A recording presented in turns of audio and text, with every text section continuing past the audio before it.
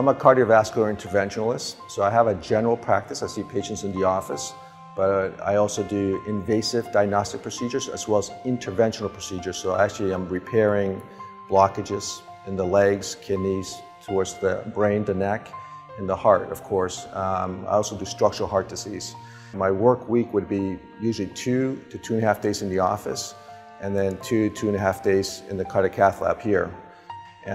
And so from a physical standpoint, what it entails, I'm standing in one spot essentially, and because of the exposure to radiation from fluoroscopic viewing, I have to wear leaded equipment to protect myself, and that's taxing on the body. So the lead used to weigh roughly around 40 pounds, and I think now they have lighter lead that's somewhere between 25 to 30 pounds is what I would have to wear on my shoulders and on my hips.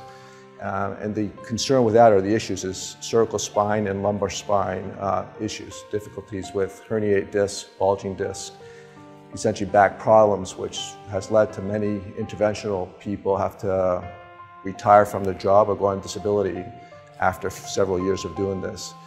So we have concerns about the musculoskeletal aspect of the equipment that we have to use to protect ourselves, but also the exposure to the radiation itself. So we've concentrated since probably the beginning of invasive procedures fluoroscopically was on the safety of the patients and the exposure to the radiation, which is very limited and relatively small amount. But for us getting it day in, day out, it's pretty high exposure. The complexity of the cases have gotten, they're more complicated these days. Older patient population, sicker population, and patients that can't get surgical repair, so we have to do it percutaneously. Zero gravity, you know, it made sense. It's got, actually protects us more from the radiation, so it can be thicker lead, so it can be more protective.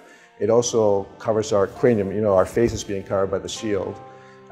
Before we were not using that. We wear leaded glasses, but now it's protected. There's more incidence of left-sided brain cancers, for example, because we're closer, our left side of our body is closer to the machine.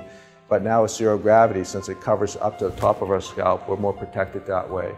And our exposure actually is reduced substantially, more than 50%. So I think that the availability of the zero gravity is going to certainly prolong my career.